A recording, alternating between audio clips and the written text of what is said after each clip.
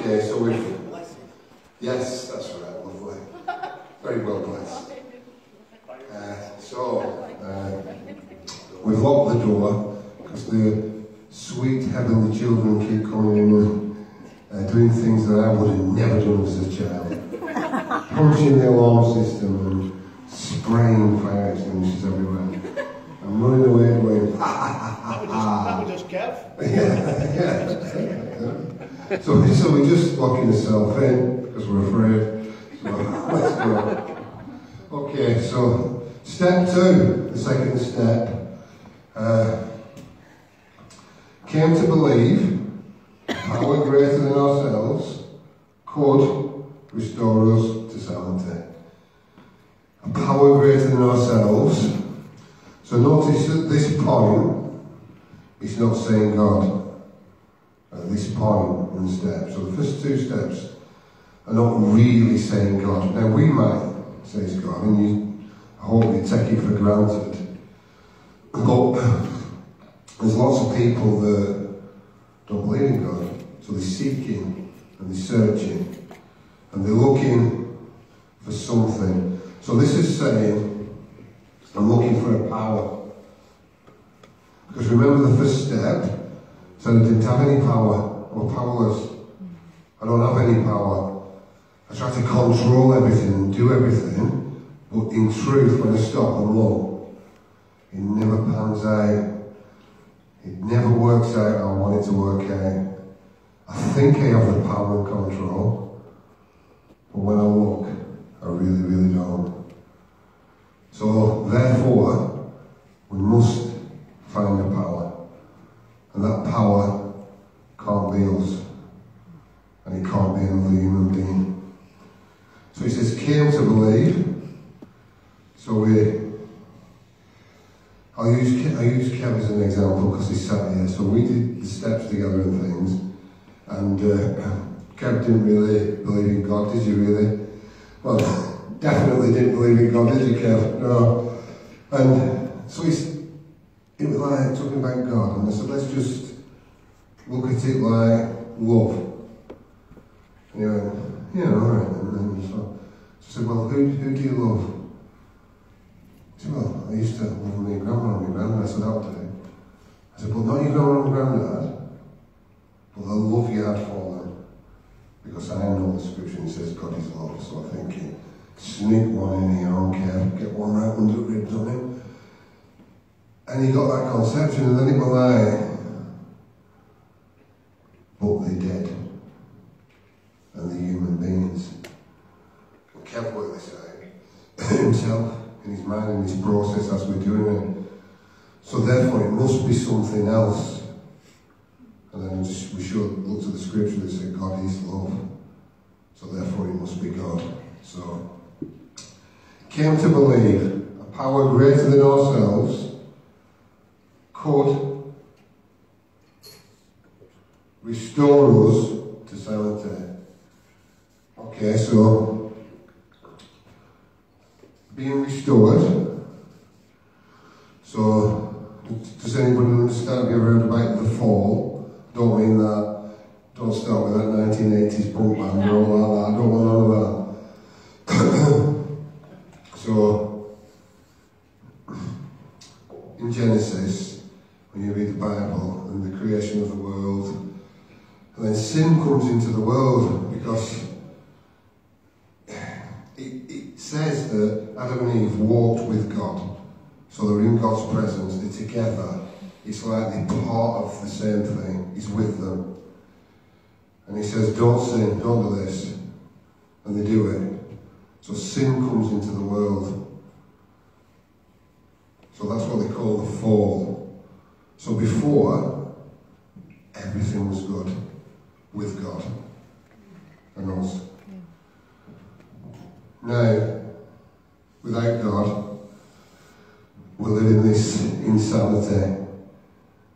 So we're looking to believe that we can be restored from this crazy thinking and actions back to God. So what we're saying is, we're going to come to believe that God can restore us back to himself. That's kind of the Christian message that's within the steps. Okay? So first of all, so it's almost in two parts, but it's one thing. You need to be willing to believe and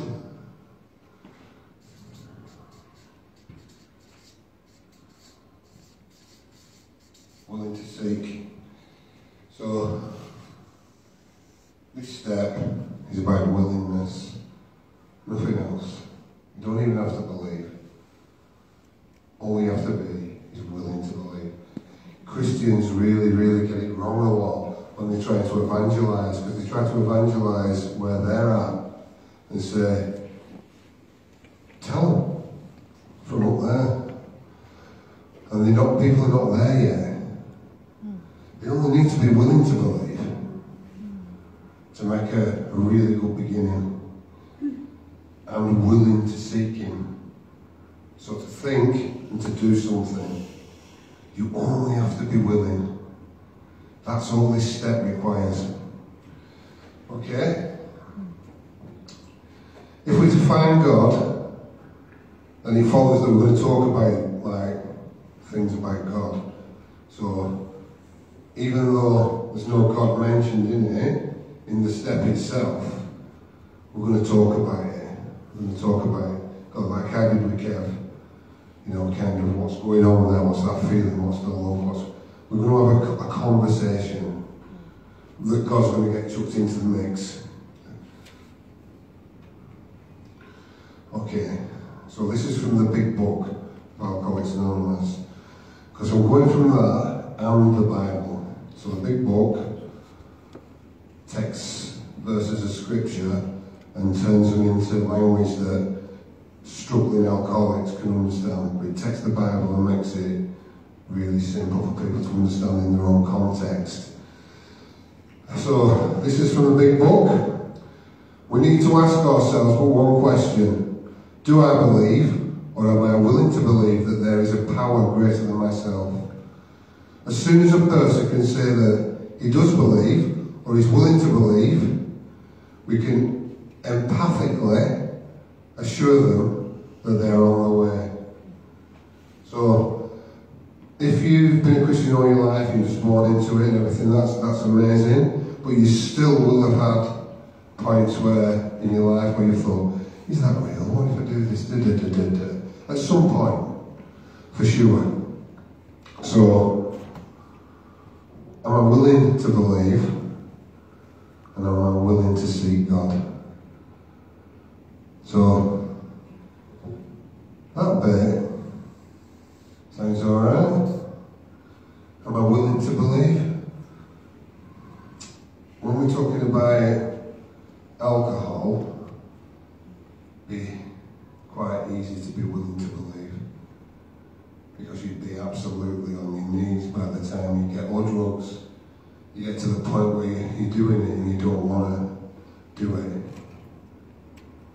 Willingness would come, even against your own will.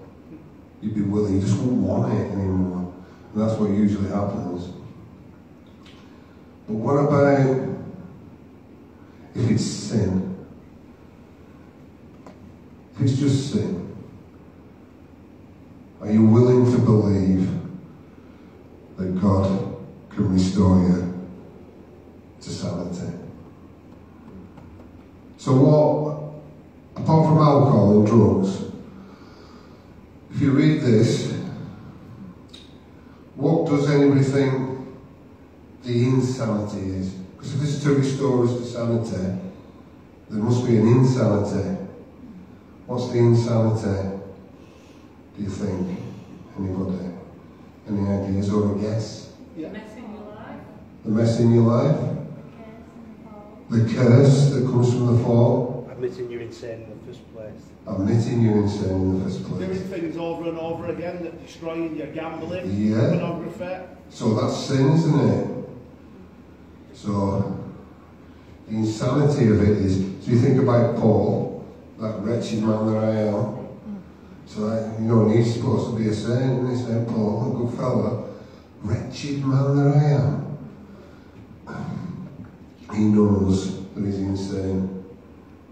So we're in really good company, I really say some days, that's what I am. So the sanity that we're looking for is Jesus. So the insanity is sin. Yes. Okay. Yeah. That we all have. So you don't have to be an alcoholic or drug addict to do this. You just have to have sin inside you. So, who and what restores us back to God? If we look about like kind of the fall and the curse, it's Jesus. So Jesus is the way back to God. Okay? So, willing to believe, but willing to seek. Now this is the bit that's kind of a bit different, isn't it? What do you think that means? Willing to seek. So it's willing to seek God, but what would you have to do? Open-minded. Open-minded and look at yourself. Pray. Read the Bible. Open-minded. Honest. Look at yourself. Pray. Does someone say pray? Yeah. Marianne, yeah. Pray. Pray. Read your Bible. Yep. Go to meetings. Yep. Put some effort in. Put some effort in.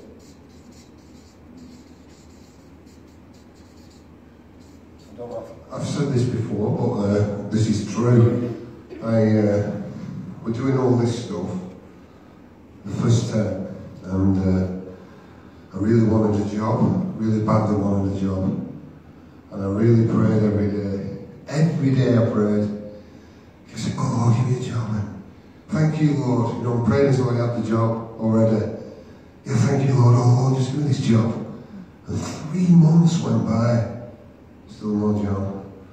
So I said to my mate, I said, I've been praying every day, 10 times a day. I said, I've even been on my knees and everything. No job. He went, wow, how long? For 3 months. I said, have you filled any job application forms in? I went, might have. What you like? No, I haven't done anything myself. I just asked God and put no effort in myself. Willingness is saying, I'm prepared to put some action in. So this step is saying, I know we're going to have to do something here. So have you ever noticed that there's different theologies that understand God's grace, for example. So some people believe you just get God's grace and that's it. It all happens. Some people believe it demands a response. And I'm one of those people that God's grace is poured into us so we can respond to one another, spread the gospel, support each other, help people who are struggling. So you're willing, which means you have to do something. And these are the things like, especially what Marianne said there, to pray. So it sounds like, for most of us, we would probably be praying anyway, but when you're trapped in all this stuff and you haven't found a way for the curse to be reversed, for Jesus to pull you back to God so you can walk in God's presence. What did you used to pray, Kev, before we started doing the work? No? Yeah. Did you? Yeah, like out of books or, like on reading them. Yeah? Tell me about that. I've been told in read your step-free prayer and Right. your step 7, so I'm reading them. Did they mean anything, or? I Okay. think so, anyway. Yeah? Okay. So then, it's not just words, is it? So if you just, it's like somebody's hungry. This is in the scripture as well, isn't it? Oh, I hope you get something to eat. In Jesus' name. Instead of have something to eat. There's a difference, isn't there? So So it's when both are together. So I'm always reminding me of when Jesus was raised from the dead. It's really stuck with me since I've been a Christian that he's raised from the dead. When he appears to the apostles and disciples in this room, he sits down, he just appears out of nowhere, but he sits down and he eats. So it's not just, he's not a ghost, he's flesh, and he eats food. So faith has to be real. It has to be what we do, what we are, not just what we feel or what we think. Feelings can be wrong, you know, and they can deceive you, you know. It has to be what we do as well. So, okay, let's do this over. Let's have a look. Has anybody got a Bible? Yeah. A Bible, there? Oh, Mary's got the Bible, that's fantastic. Okay. Mick, Yes. what I struggled with before I began to come to faith, and someone suggested praying is, I didn't know what I was praying to, so therefore, I didn't do it because I thought there was a right or a wrong way. I found it really strange because I had no concept of Jesus. So how do you go about when people are new? Because I have people that are new and they're like, well, I know there's no right and wrong way, but it's like you need something to sort of aim for, or like, because you're having a conversation, aren't you? But people always say, well, I don't know what to say, how should I say it? And I struggle in really, because I don't want to say, oh, you should say this or you should say that. I've tried to say, just be honest, but then rather than do that, I don't do it, because I think, well, I can't talk to myself. So there's like a grey area there, I thought, where for someone who's very early and just like is starting to pray for the first time, where does it go? So what I do is like exactly what I did with Kev. So is I say love, and I just say, tell me about love. And I say, takes 2, the least, but do you love yourself? Yeah, so 2 plus 1. Yeah. And I think, oh, and I'll go 2 or more are gathered, blah blah blah. I'll be there. Who said that? Oh, I thought you said that. Yes. And I'll go, right, so what does love feel like? Well, it feels really, really good. Okay. Do you know anyone who's died?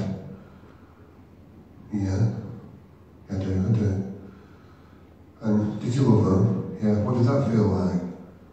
It was horrendous. Oh. So if you love, there must be a bit of pain. Oh. Yeah, that's true. Okay. And then I want to tell you about this geezer that died on the cross. And he went through the pain. And he came out to new life. Have you ever gone through the pain? No, I avoid it. Okay. Real love says go through the pain. When you're in pain, let's pray to love. So it's always about love. But the thing of that is the understanding that, because what people do when they start to learn to pray, they pray, and they might see something happen, they might see something change. But when a tough day comes, oh, it's not working. That God thing, oh God, that's not good, that God thing. I'm feeling pain. So you need to understand love right from the beginning when you're helping people to understand God, or even how to pray. So we went to see a couple today, and they've lost a little boy. The boy's died 4 months old. He's in the house still, because Mum just can't part. And he's on a cold mat in there. And I'm doing the funeral, so I'm going out to see the family. And the little boy's been there for a week.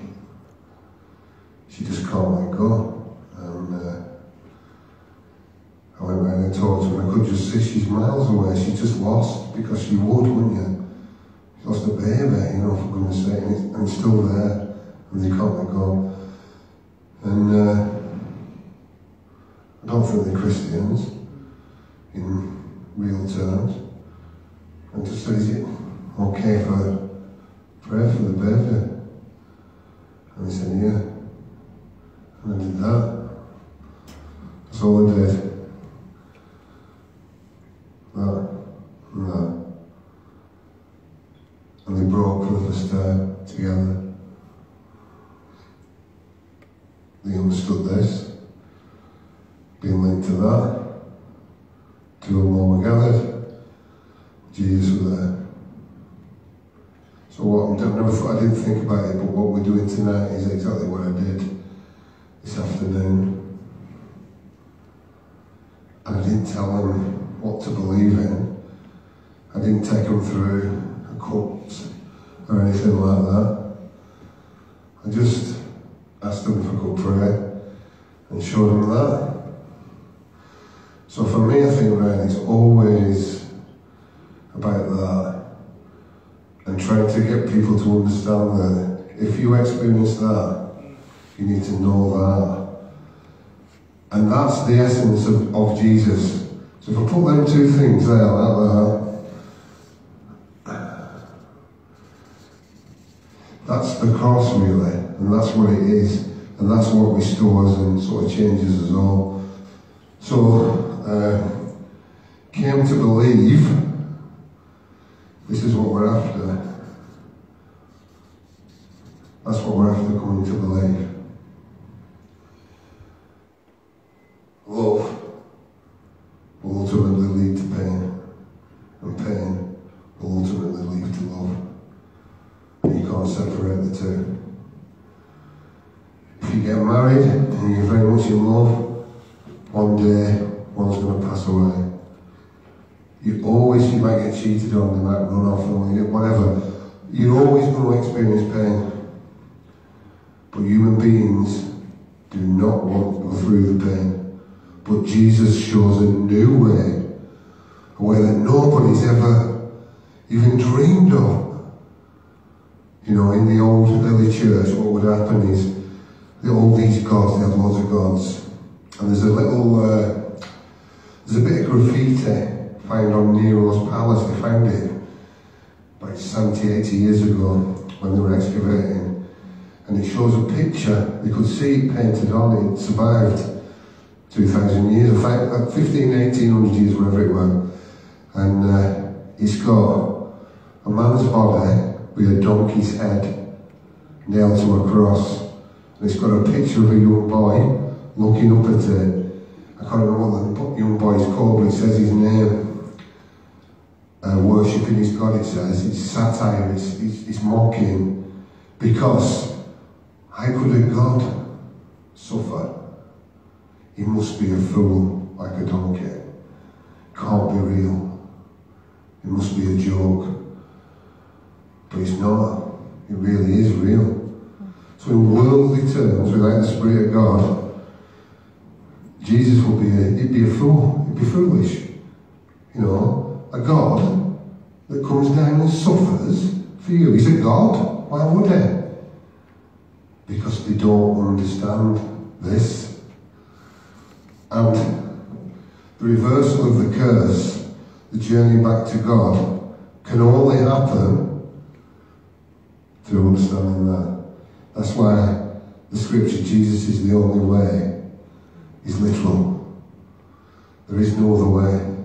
And there is no other teaching in any religion that teaches that. Because that's Jesus. So, came to believe a power greater than ourselves could restore us to sanity is that. That's what we're looking for. And that is a reversal of the curse. So I'll just go, the curse really is sin comes into the world and we're no longer in this connection with God. So we have to come to understand this, to find this again. And God comes and does it for us. Okay, alright.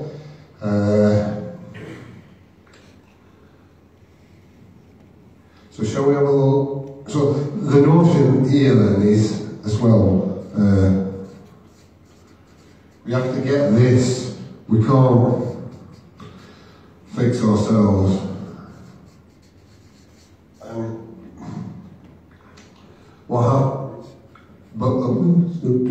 What happens is human beings try to fix themselves.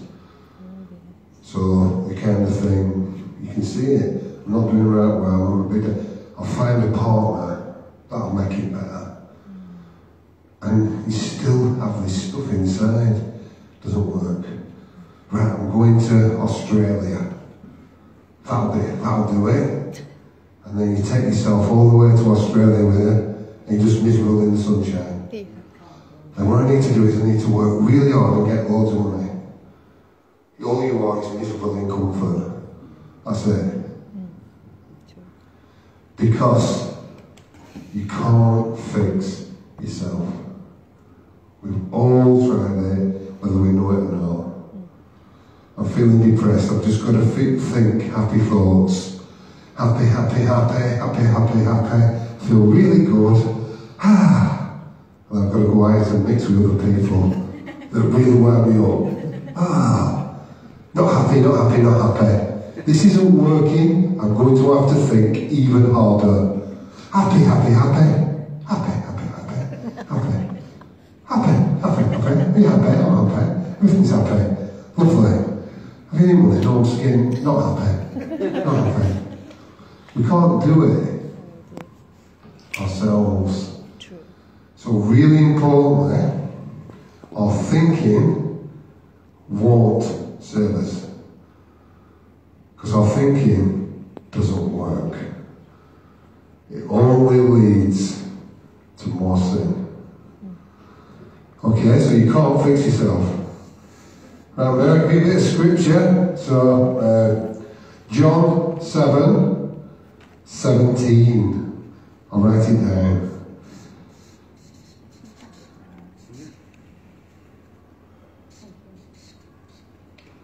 Okay.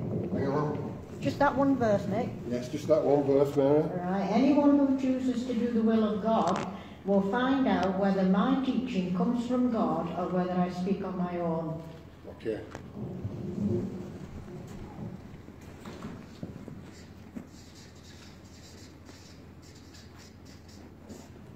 God's will. So what did he say again, Mary? Anyone,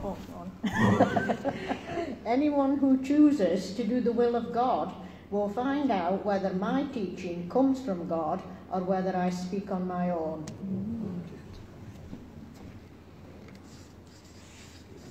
Chooses. Anyone who chooses to do the will of God Yeah. will find out the truth. So you've got a choice there. Came to believe a power greater than ourselves could restore us to sanity. God's will, your will, you have a choice.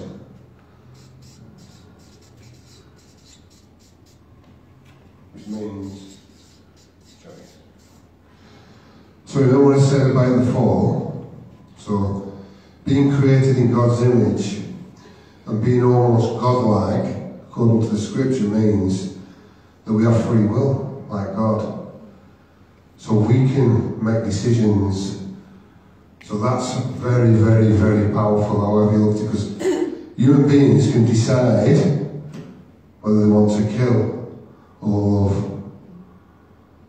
You know, very, very, very powerful. And that's almost acting like God, isn't it? It's being godlike. I give you to live, or I take you there and you die. That's playing God, isn't it? It's like the word could and say will. Yeah. So you have a choice in between. You have a choice. So the fall was God saying, don't eat from that tree. Whatever you do, don't eat from that tree. Alright, I promise we won't.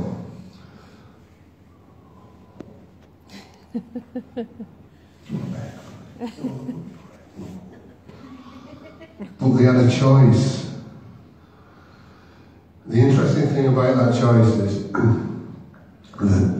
so what they're saying, they go against God, so that's sin. So sin comes into the world. But the immediate sin is when God susses them and they're hiding. God says, why are you hiding from me? So, well, we're naked. Well, they told you were naked. How did you know? They didn't have that shame in them before. There was no shame. And then Eve says, no, it wasn't my fault, it was that snake. Alright, yeah. And then Adam boxes this off beautifully. If it weren't God, he'd have got away with it, I'm telling you. He says, listen, God, it weren't me, it was that woman. But then he goes even one better. It wasn't just that woman, it was that woman that you give me. So he blames God. So he goes, hang on a minute. No, can you imagine? Listen, scary. Come on, get out of the garden. Come on, off your pot. All right. I just read something before I come out actually that said Eve didn't actually sin. Ooh. She was fooled by it, but Adam willingly sinned because he knew what he was doing. I'm not ready, but I believe that. That's why it's Adam who brought sin, it's man who brought sin into the world, but it was he willingly sinned because he knew he was But they both knew not to do it because God told them. So yeah, they did it. Yeah, so the thing of sin is sin the punch, or is sin the anger inside, or the bitterness and the resentment that throws the punch. They both there, so they both sinned. But it's like, it's interesting though, stuff in it, that kind of a way. But what we're saying, back to this, is saying we've got a choice. We've got a choice. So if we go back to that, came to believe a power greater than ourselves could restore us to sanity. Sanity being following Jesus, being set free from our sin, or addictions, or whatever you want to call it. Where do we put our will? Where do we place it? So, let's have a look.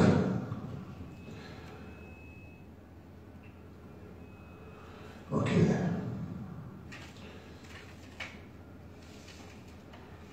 Right. Okay. So remember, what did I say? It's about belief. Oh, these pens going somewhere on a minute. It's about belief. So you have to be willing to believe, don't I? So maybe then this is a little bit about faith.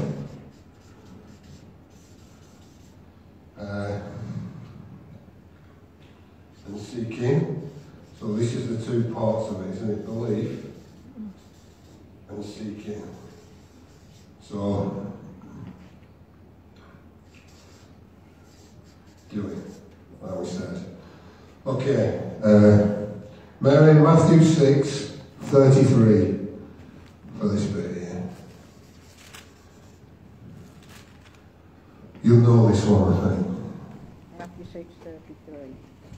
Yeah. But seek first his kingdom and his righteousness, and all these things will be given to you as well. Okay. So in other versions it'll say, seek first the kingdom of God, and all these other things will be given to you. So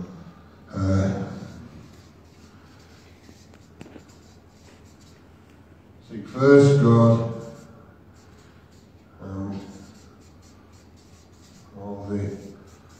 all the stuff is yours. What do you think about that? Seek God first. So the seeking bit. So seek first the kingdom of heaven, and you'll get all the other stuff anyway. What's the other stuff, do you think? What do you think? What's in the... Is it a study Bible? No. What do you think? Prayers answered. Sorry? Prayers answered. Prayers answered? Freedom. Freedom. Seek first the kingdom of God, and you get freedom. Having your needs met. Having your needs met.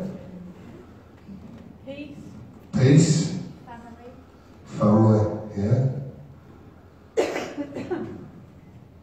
Who thinks seek first the kingdom of God and get a nice few quid in your back pocket? It might happen, Yes, it will. It is. but that won't be the motivation, will it? And that's what the important thing about this bit is. Never happened to me. Yeah. It's not that you won't, it's that if you go seeking with an agenda for yourself, Oh dear. you're not really seeking God. Exactly. So that's the point of this. Seek God first, and then you get everything that you need. And sometimes that'll be money, sometimes that'll be lots of different things, but you'll get everything that you need to do God's will. And that's a fact. That's a fact for us It does all. actually say in that verse, mate, doesn't it? Seek first his kingdom and his righteousness. And his righteousness, it You've got to does, be doing the yeah. right thing, haven't you? Yeah, Before all these things will be given to you.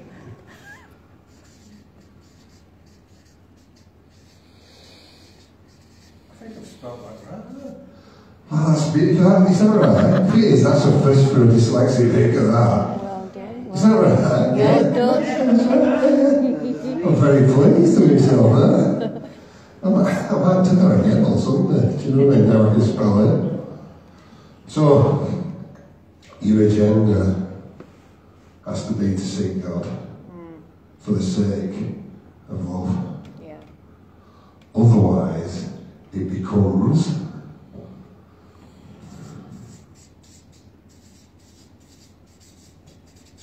self-seeking, and you're praying to the God of self. Have you ever done that? Invented God in your own head? I have. You know, like, oh, right, Lord, this is what we need to do, right? So, what we need to do, listen, Jesus, sit down, I've got this one covered.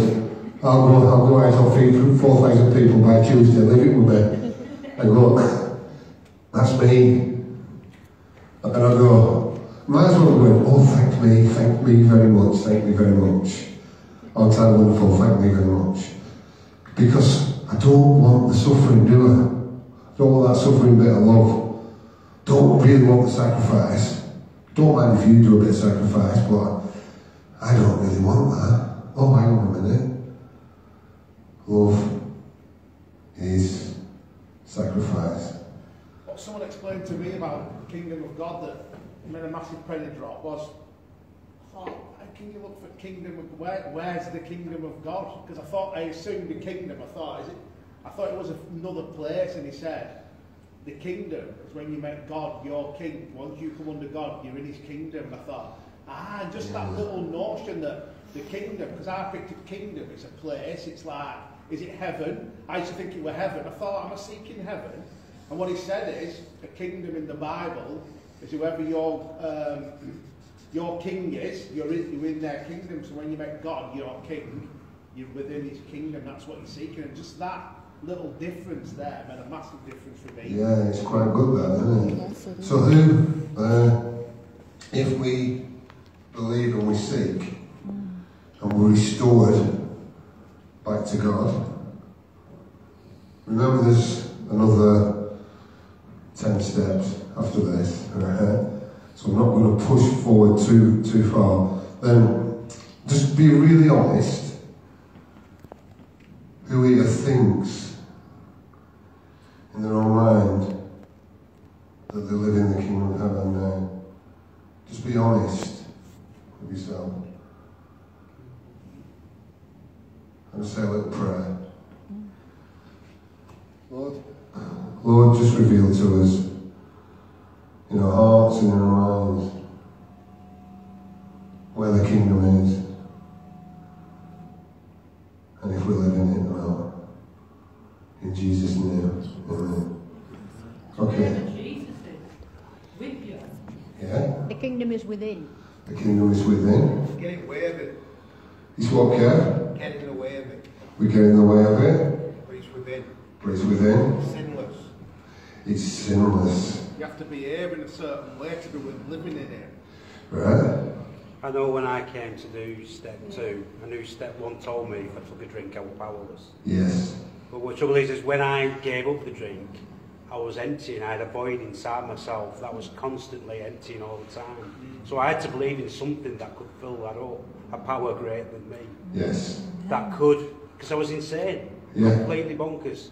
It could restore me to sanity if I was willing to believe. So, That's the difference. so what's the, so Powerful. let's do this then. Okay. This might be a bit, this thing, so. What's the difference in your life from when you were drinking, you didn't know Jesus, and now? Faith, God, love, everything. Faith, God, love. And what does that do when you're out living your life? What's the difference? I've no fear. I know love.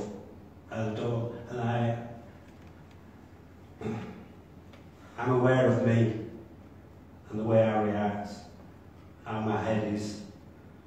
It's like when I've been away, I will always be insane. With the return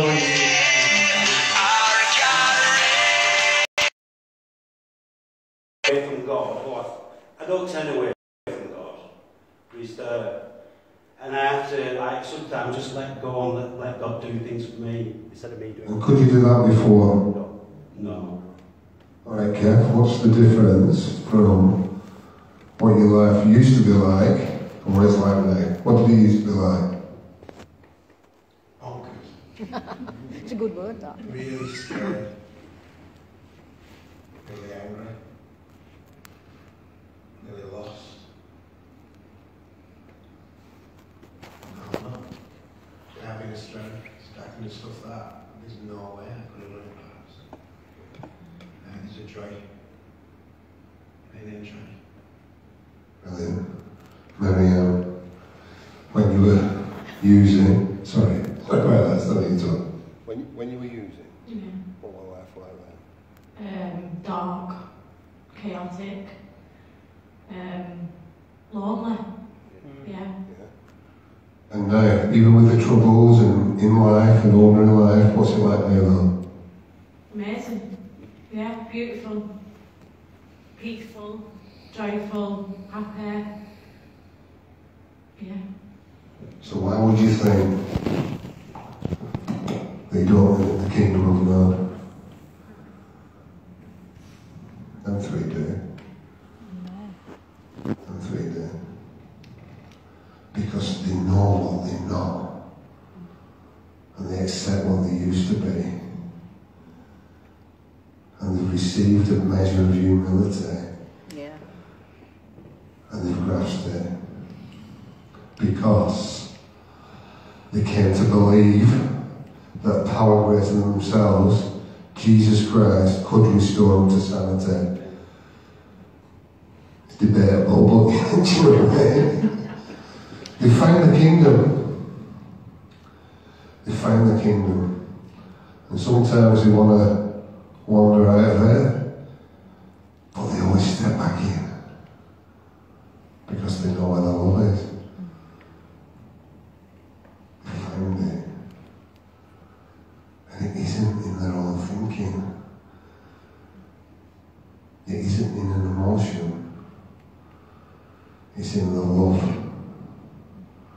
John said it, didn't he? I can love. I can love.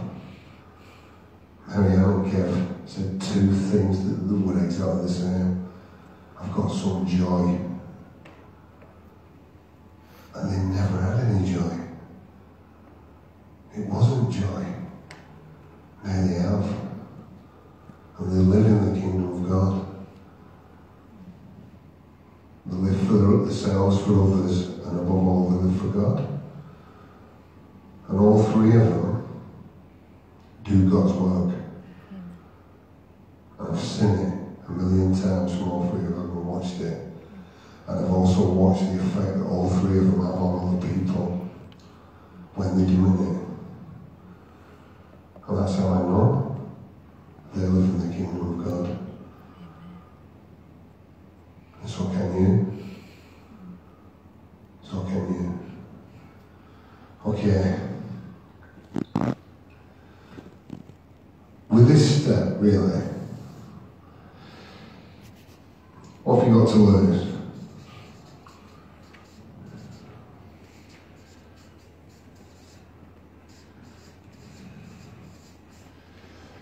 What have you got to lose by giving it a go, really, isn't it? There's nothing to lose, is there? It can only get better.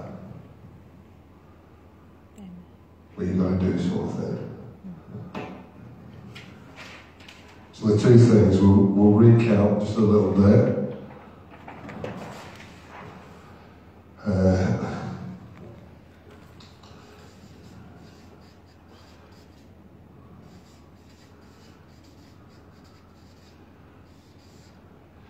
So do you think you could say, well, then when we talked about Jesus, and he just appears, but he sits down and eats, and he's flesh. When he appears to Thomas, he says, who didn't believe.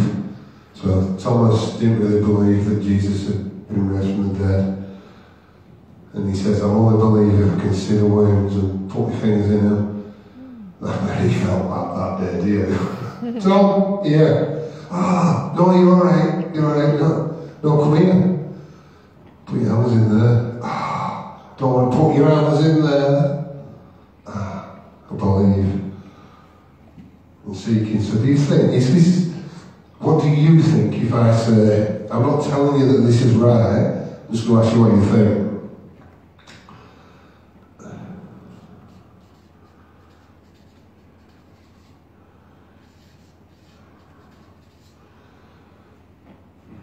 What do you think about that? So if I relate it to Jesus, what I'm trying to get across is that if you're just praying, if you're just reading your Bible, if you're just telling people how good you are, if you're just trying to cast demons out of people, but you're not feeding people, you're not loving people, you're not caring for people, you're not supporting people, it's one of them. It's going to be, go away from me and I never knew you. Oh, did I not? Yeah, I know, but I never knew you. So in Matthew 25, this is what Jesus says. So it's no good just, remember, you can't think yourself better. You can't think your way to Jesus, and you can't just do stuff to get to Jesus, right? So you've got your thinking and your doing, but Jesus is love and pain. And if you accept that, you will do that. If you try to do it that way, it won't work. This is where you have to start. And this is what, blimey, 90% of the churches, well, human beings in it really. It's human beings, it's all of us. Try to do it this way. You know, I do lots of good stuff because, you know, whilst I want to hate, whilst I want to kill people, instead I don't even like have a butty. Do you know what I mean? It's like, or thinking, just reading the Bible, and not doing anything about it. And what does Jesus say? He says, be doers of the word. Be doers of the word. Yeah. Anybody who wants to follow me. What does he say? What does Jesus say? If anybody wants to be my disciple and follow me, pick up your cross and follow me. It's like, pick up your cross.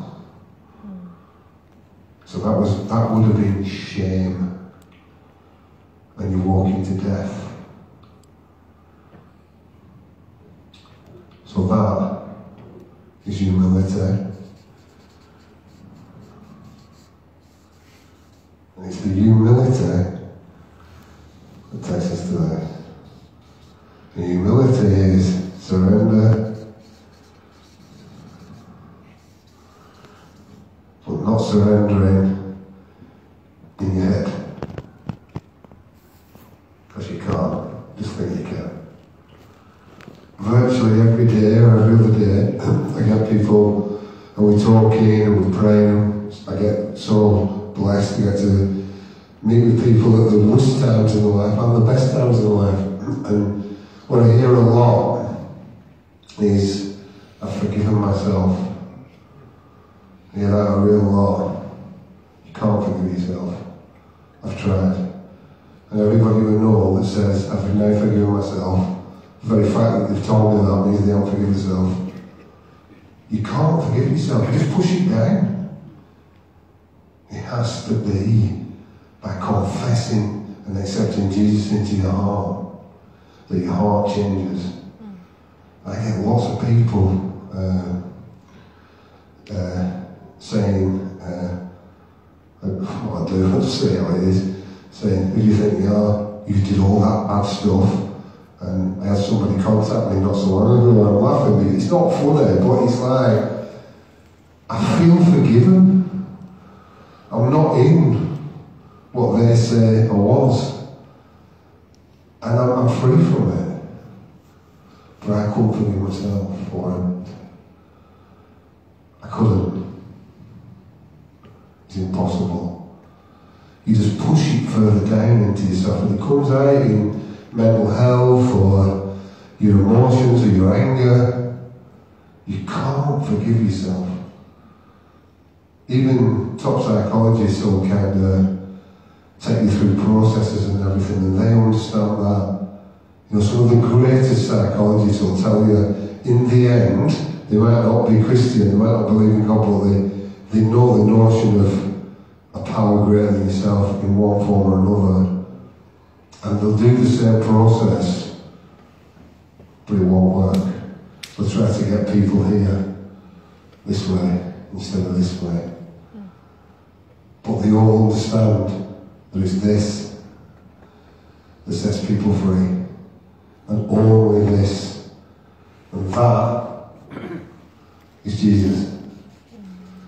However you look at it, it's like every religion, Buddhism, let's just meditate, let's think, let's become part of the consciousness.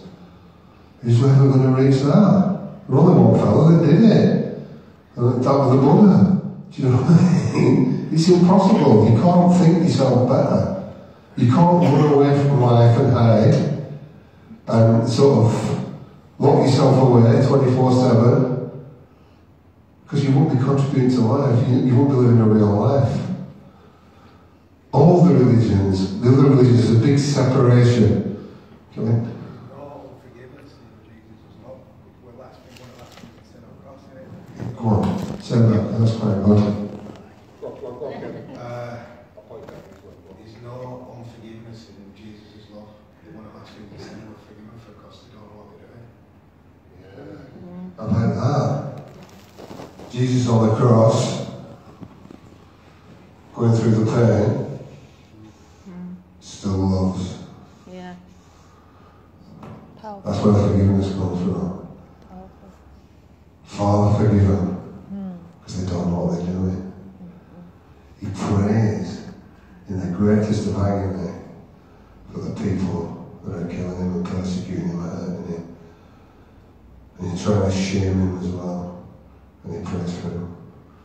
The forgiveness comes from here. Because that's the real definition of love. There is no other. The words coming in. So do you think, just a question, Yep. when when somebody feels God's love and receives it and allows it in, that's when they're forgiven? Because it's a process, isn't it? So do you reckon it's to do with opening yourself up to that love to be forgiven?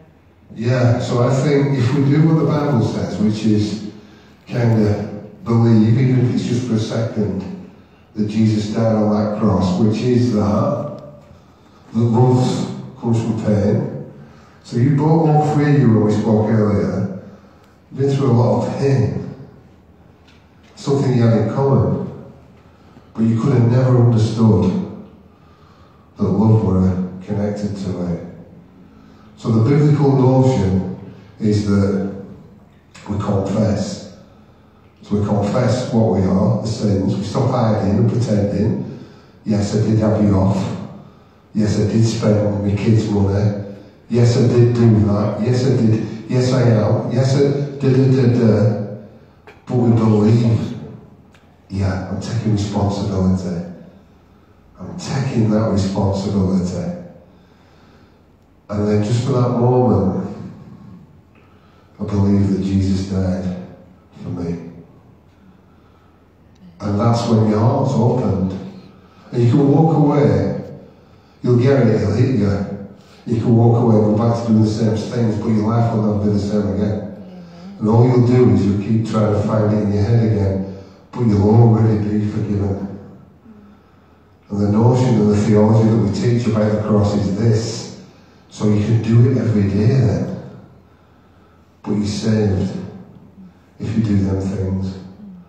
Even if it's just for a second, it's real. I've seen it, I've experienced it, go on. Like Mary Ann just said as well, for me, when you let God's love in for the first time and you start to feel forgiven, that's only when you then start loving yourself as well. Yeah. Because I couldn't love other people, but I especially couldn't love myself. The other sort of loving yourself that people say is really insecurity, so an ego. But only when I let God in first and felt that I could really start to love myself, my real self, because I knew He loved me, and I knew I was forgiven. So without God's love, I can't forgive myself, so I'm definitely not going to be loving myself. And if I can't love myself, I can't love other people. So you end up stuck in it. How can you truly love other people if you can't love yourself? And that loving of yourself has to come from the fact that God really loves you, and like Kev says, it's complete forgiveness. There's no catches to it. There's no missing bits. It's full. And once you get that, you start to then feel forgiven, start loving God back, loving yourself. You've got that relationship going, then other people can. It's like when you learn the true meaning of love and pain, God will give you the strength to forgive. I did that with my dad. So we said in one of the things we read earlier, didn't it? That Mary read, you'll get that revelation. It was it John? It was in John, wasn't it? John 7:17. I think it was. John 7:17. Yeah. So you'll get that revelation when you line your will up with God. More's revealed. So why is it then you think that we do this, we accept Jesus as our Lord and Saviour into our heart? We can feel this great stuff, and then we go away, and we start feeling bad again, and we still sin. Why do we think there is?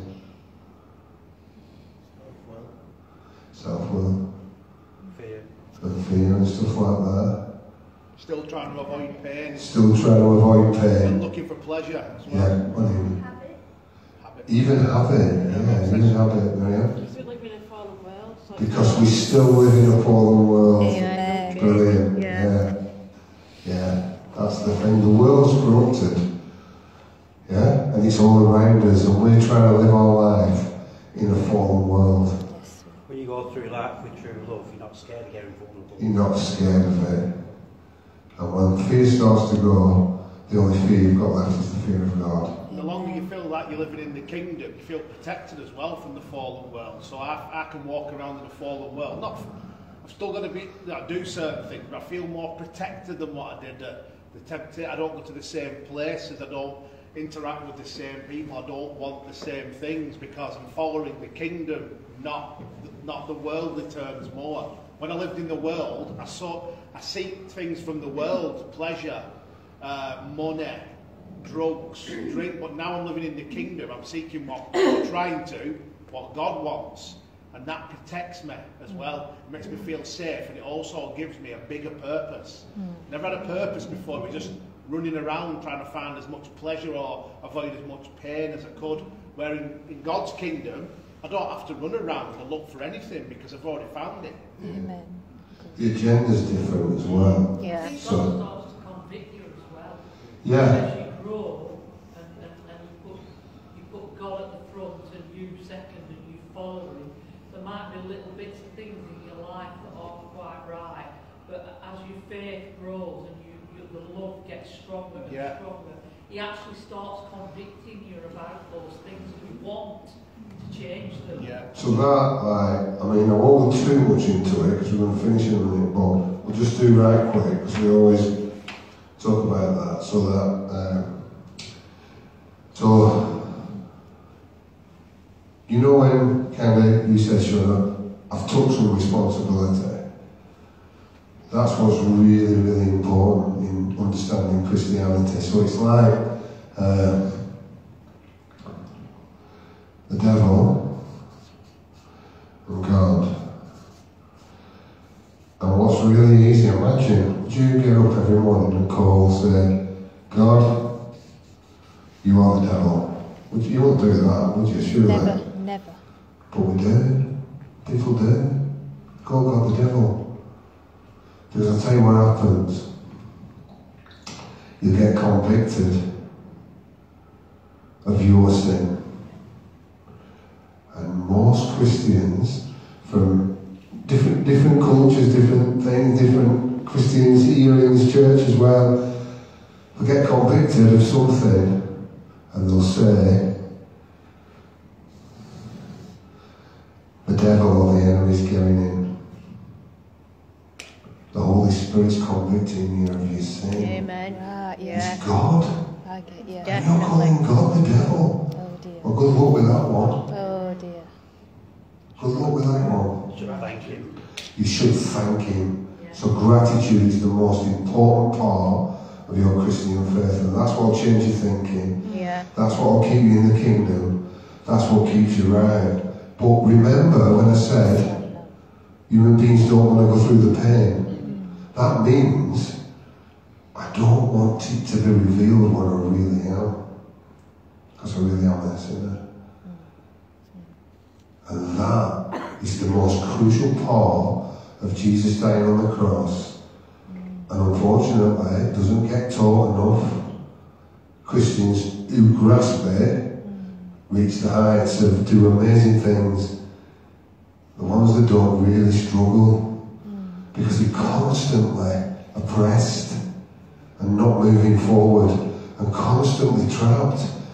Because they feel really bad.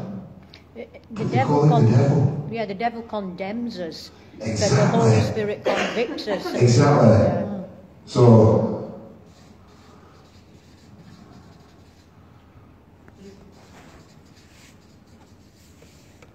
and you've got to know the difference. Yeah. Oh yes, yes, yes. Because imagine a world with over, there's billions of Christians, isn't there? In different denominations. And imagine 90% of them calling God the devil. Because that's what it is. Because they don't understand the conviction of the Spirit. But when you let him convict you, it brings so much freedom. Yeah. It's unbelievable. True. Yeah, this is like crucial. This is crucial for all Christian belief. And that is the understanding of Jesus on the cross, really. That's what that is. And that's why Paul says, I just preach Christ crucified. Not really bothered about what else.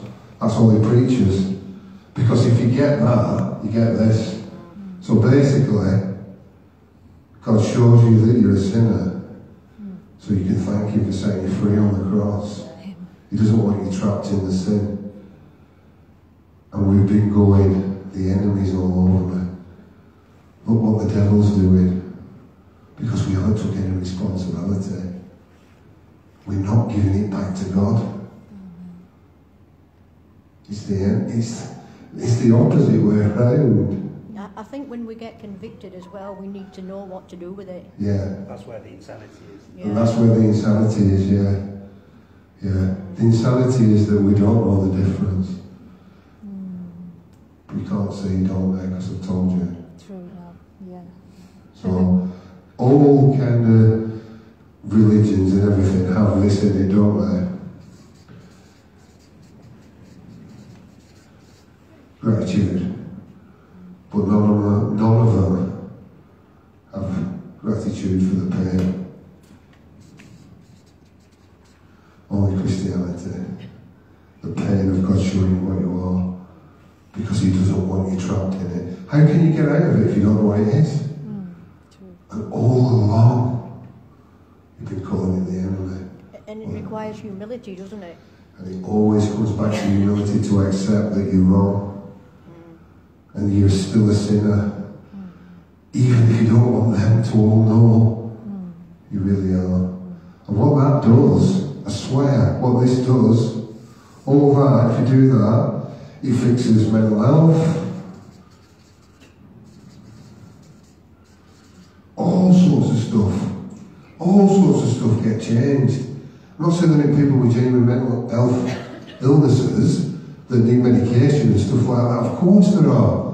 But this changes your entire thinking. And starts to mend you and almost reprogram you in Christ. Instead, Christians, right, give the enemy too much coverage. Jesus done, he just says, get away, come on, kill it. Yeah. Christians give him too much power. Always. You have no power. Are you me? There's this person called Jordan Peterson who's not a Christian, but he's a psychologist, and he explained the Moses, the snake on the, he puts it on the cross, and he says, when everybody's scared of it, he says, guess what God does? He does exactly what psychologists do. He says, look at what you're scared of. So if you look at the snake, he doesn't chase the snakes away. He doesn't make them disappear. He says, make a stick, put a snake on it, make everybody look at it, which is what the psychologists do. So. Yeah. It's the same thing because they know it works. They know it works. But remember, what we're saying is first, you have to open your heart and believe that he died on that cross for you. Just for you. Everybody else, but especially for you. And when you get that, this should fall into place. Be very, very aware of this. The enemy is at work, and mainly in Christians. The enemy is mainly at work in Christians and in churches and places where Christians gather. Everywhere. Because the enemy doesn't want you doing the work of God. Where else would he be? Paul said, didn't he, we are not unaware of the devil's schemes. Yeah. He knew how he worked. Yeah. And he was in the warfare, he knew how to deal with it, didn't he? Yeah, and that's what this is. That's what Jesus taught and did. It's what Paul taught, and it's what we teach. And any other gospel isn't the true gospel. Check, when you read your Bible, check it. If you do it on this basis, you can't fall off. Because it all fits. That's why ego is step one, isn't it? Yeah. The arrogance. Yeah. The denial. Yeah. Yeah. And delusion. I thought you meant you blasphemy God's name. I go, no, I won't want to do that. I'm sorry, I got delusion then, thinking, is he saying we cursing God? I won't want to do that. No. But actually what you do curse God by saying God's the enemy. When it's the conviction of the Spirit. And there's a distinct difference. And it's really, really important. It's the most important part of any Christian faith. Because that's how you get closer to God, that's how you get free from addictions, that's how you reunite back to God, and that's how you walk in the kingdom. That's how you know how to love and be free. Okay? That's step 2. So, any questions before we finish? Anybody or anything? Brilliant. Like Darth Vader.